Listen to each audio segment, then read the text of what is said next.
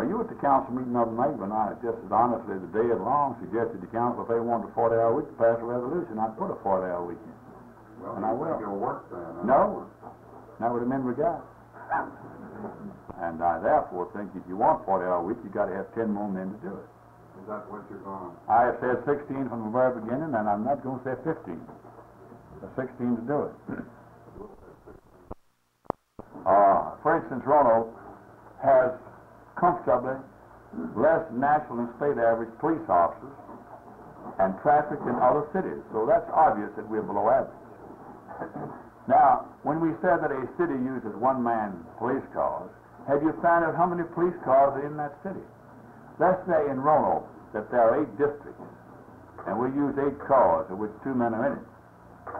And the city that you compare with might have 8 districts and have 3 and 4 cars in each of those districts. And instead of 1 man going to the call, they send 2 and 3. If the fire at your house, we don't send 1 fire truck because we don't think 1 fire truck might not do the job. It might break down on the way. We send 2 and 3 to ensure your safety.